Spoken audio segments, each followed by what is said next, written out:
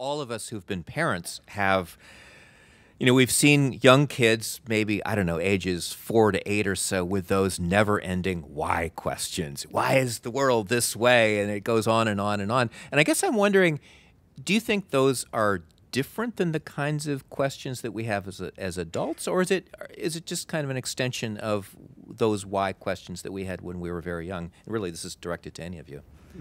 Yeah, well, one thing you do find empirically is that when kids ask why questions, they usually don't have an immediate goal in mind. Sometimes they do, but sometimes they're just curious. They just want to know why that's a feature of the world. And I think one thing that you find with adults is that it starts to feel like a luxury to get to ask those kinds of questions. We tend to ask, why do I need to put this number on line 5 of my tax return, right? Where insofar as we have curiosity there, it's very instrumental. It's motivated by wanting to solve a particular problem. We're not really seeking knowledge for its own sake. And so I think something that we often try to cultivate as adults is that kind of childhood curiosity and wonder. But I think you do see that as a developmental shift, typically.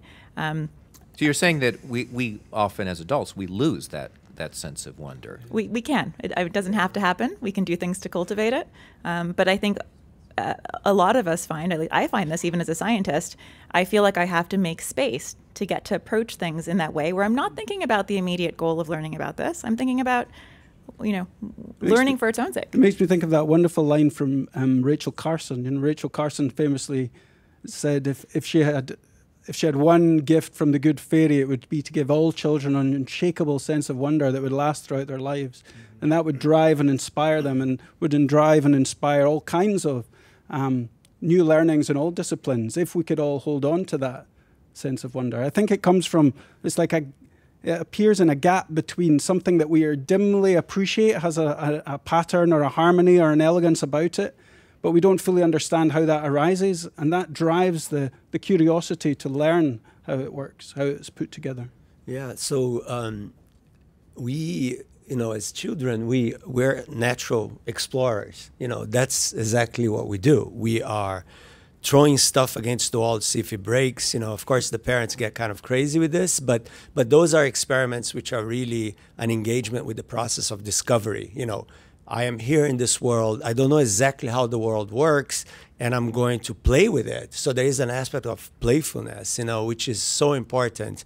And those why questions, they kind of complement that. And they're asking us these questions because they need to know in order to continue this sense of exploration. But I think what tends to happen, and I think Rachel Carlson would be one that would say that, is that with the educational process, what happens is that we become trained to shift the why questions into how questions. Mm-hmm. And that shift, this sort of pragmatism that comes with the act of learning in schools, you have to do this task and not that task, but I'm really interested in that task, but it doesn't matter. This is the problem set that you have to solve, and it's due tomorrow, so get going. That is the way education works, but it sort of forces you to kind of focus in directions where your mind may not want to go, but that is, in a sense, and so as an educator, I think it's so important that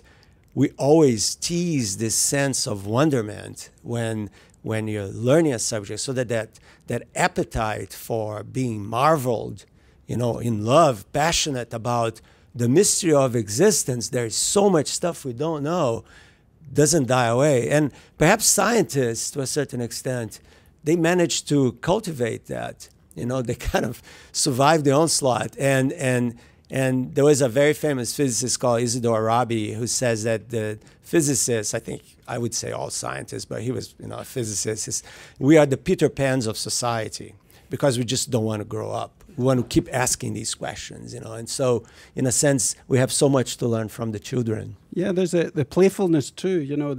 The great psychoanalyst Winnicott, he talked about how children can operate in two parallel universes. They know when they're playing a game that they're not really in a spaceship, but they are in a spaceship, but they're not in a spaceship. And they live in this kind of imaginative realm where their cardboard box is a spaceship. And the best scientists maybe manage to hold on to that possibility of playfulness, of living in two realms of possibility and seeing where it clicks, so that the how questions that only come with more training start to appear.